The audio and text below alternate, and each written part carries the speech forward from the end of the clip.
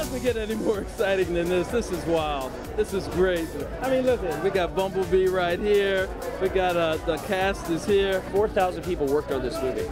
So, you know, let's design that, and this is kind of a new launch of this franchise. It's going to be a new trilogy now, and I'm excited for the audience to start seeing it right now. You know, Michael does such a great job of balancing the human story with also giving you the most amazing visuals that you've ever seen, and really taking it to another level and raising the bar. I mean, with the Dinobots and the effects that he has in this movie, he continues to outdo himself. Oh, I can't wait to see it, and it's great to see. I mean, I actually got to drive the real Bumblebee. I got to take my daughter for a ride in that car, and that was it was a little nerve-wracking because it's not an inexpensive vehicle, but it's Bumblebee.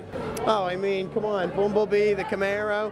He's got the most personality, right? I mean, he's the Transformer that really pops. He's my favorite anyway, so it's always nice to see Bumblebee. Bumblebee's my favorite, so being near Bumblebee right now is really exciting for me.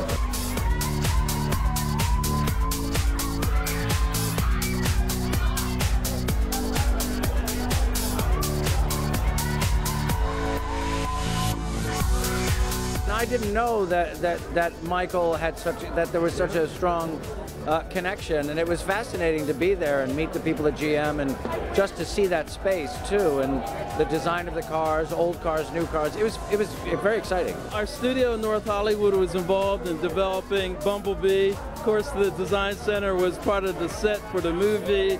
You know, all of our involvement that we had working with Michael and his team, the collaboration was just great. Well, I promised him a role in the movie. I'm actually in the movie.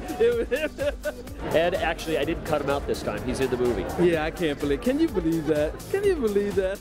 My office in 15 minutes, and you know where that is. Okay.